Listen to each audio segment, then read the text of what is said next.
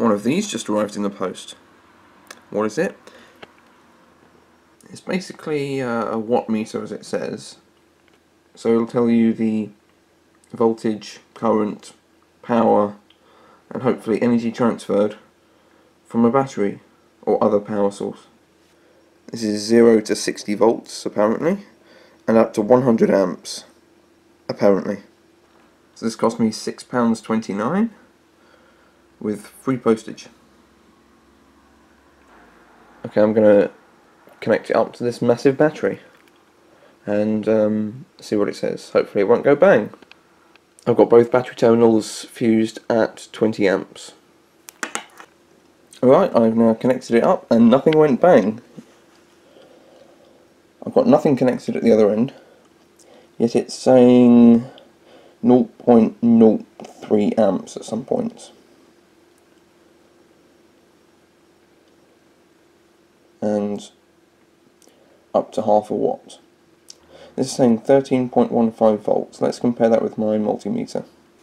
13.05 compared with 13.15. So it's about 0.1 volts out. Now for statistics, that's fine. Now let's put a load on it, see what happens. Okay, I've just taken the fuse out for now, so wiring it up isn't live. Now I've connected my mains inverter up, so in there with a switch, and it's there.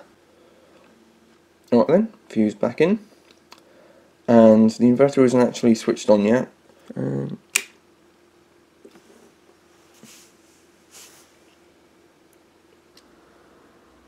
So apparently the power is varying a little bit.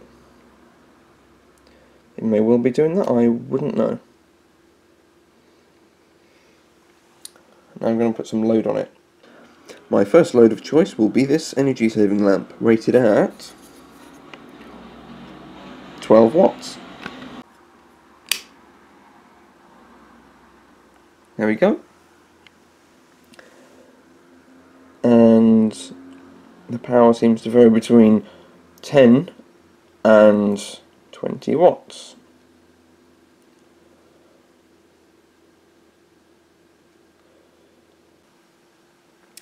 Just for the fun of it, I'm going to have a go at powering a vacuum cleaner rated at, I think, 1300 watts off of a 150 watt inverter. See what happens.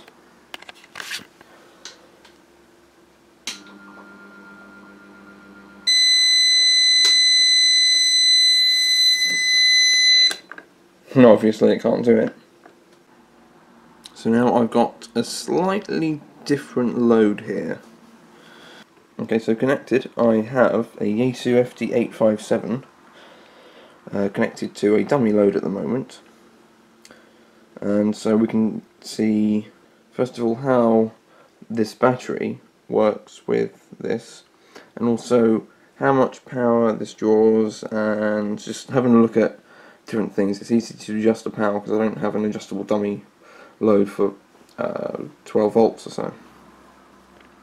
So I'm going to give it a go on 6 meters, currently at 5 watts RF. Let's see how much power this draws. Over 60 watts apparently.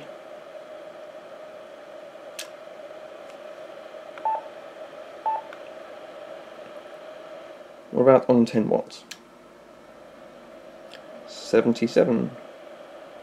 15. 20.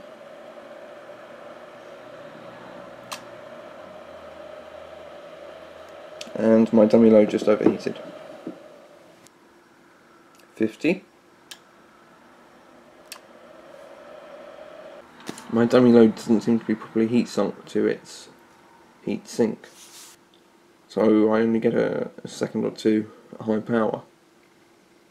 Now if this meter is to be trusted, I can potentially use it to know when my battery is getting a bit low, because it says 0.214 amp hours just there.